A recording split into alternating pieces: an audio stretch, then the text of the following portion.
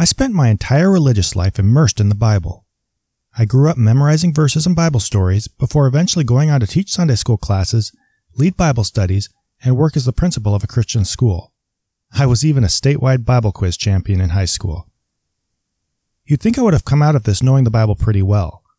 But when I went back later and read the whole thing cover to cover in its entire context, I was shocked to discover how little of the Bible I'd actually known about. So to remedy this situation for other Christians, I've come up with a series of brief lessons designed to help clarify parts of the Bible they tend to ignore or reinvent. I'll start with a question, then we'll discuss the answer. Feel free to pause and think about your answer, without cheating, before we move on.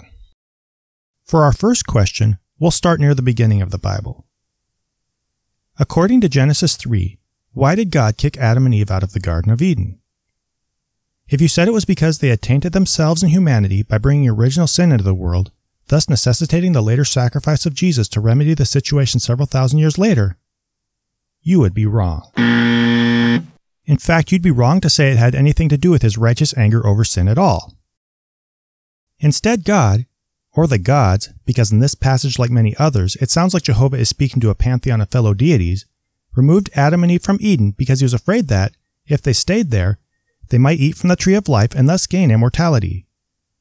They had already become like gods and that they had obtained knowledge of good and evil, and Genesis insinuates that by then seizing eternal life, they would be taking another major step to becoming divine and challenging the supremacy of the gods. Thus his decision, as described in Genesis 3, was not a divine judgment of sin as much as a practical measure designed to prevent humans from becoming too powerful. But of course this brings up a host of questions in light of modern Christian theology. If God is the author and creator of everything, and he's ultimately in control, would not he and he alone determine who does and does not have eternal life?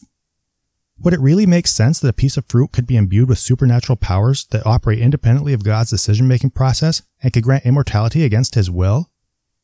And even if that were the case, why would an all-powerful, all-knowing, ever-present God be concerned about removing them from the garden before they took the fruit?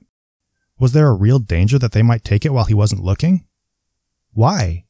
Couldn't he stop them at any time up to the moment that they were about to bite into the fruit? And shouldn't he be able to countermand the effects of the fruit by a simple act of his will anyway? Now there's a lot of room for interpretation in Genesis, so I know people can argue the details of my explanation.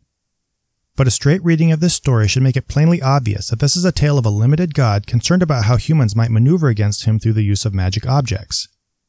If Genesis were actually about a perfect, transcendent God concerned over deep spiritual problems of sin and the fall of his creation, wouldn't Genesis explicitly say so, instead of relying on Christians to retroactively read this interpretation into the story thousands of years later?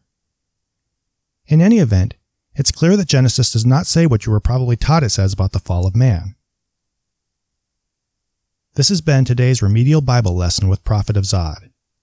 Please join us next time when we talk about the dangerous holiness that shoots out of God's face. And if you have any other ideas for Bible topics you'd like to see me cover, please let me know in the comments section below.